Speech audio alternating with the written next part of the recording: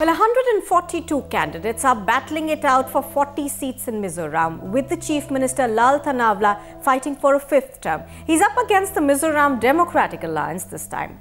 And last time around, the Congress swept the polls by winning 32 out of 40 seats. But exit polls suggest otherwise this time around.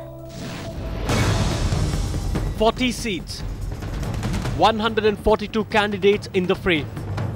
But the competition is primarily between the present Chief Minister, Lal Thanawala's Congress, and former Chief Minister, Mizoram Mizo National Front, which is now part of the Mizoram Democratic Alliance.